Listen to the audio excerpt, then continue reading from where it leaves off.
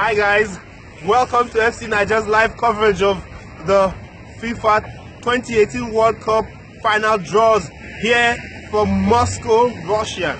I am standing in front of the Red Square, the famous Red Square. Behind me is the countdown clock. You can see we have 23 hours left for the draws tomorrow. You see, Russia is excited. You can see bosses, painted in the FIFA colors all over the place. And if you turn this way, you can see the Red Square, museums all over the place.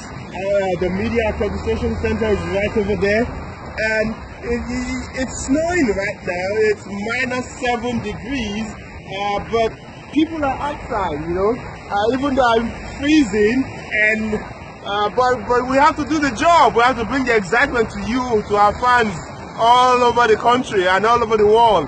FC Nigeria will be here throughout the draws. We're going to be bringing you exciting interviews with legends of the game and coaches. The Nigeria coach will try to get him for you.